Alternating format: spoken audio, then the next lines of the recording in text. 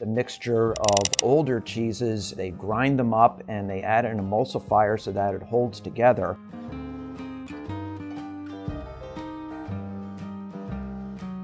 So my name is Michael Tunick. I'm a research chemist for the U.S. Department of Agriculture. I wrote the book, The Science of Cheese. Now there are pasteurized processed cheeses out there, and that's just a mixture of older cheeses and fresher cheeses.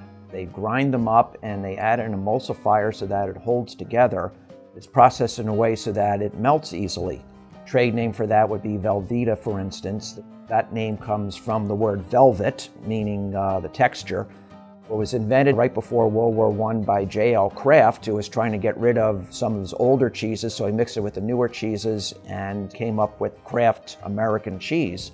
Ever since then, cheese companies have been doing that kind of thing. It is legal. Food and Drug Administration has some rules regarding what it can be labeled as, such as pasteurized processed cheese spread and pasteurized processed cheese food. They have to follow certain moisture and fat limitations, and sometimes they have to be able to melt at a certain temperature. If it falls outside of those regulations, then the manufacturers can call it some other things. It is something that's found a lot in processed food. The Philly cheesesteaks usually have cheese whiz melted on them.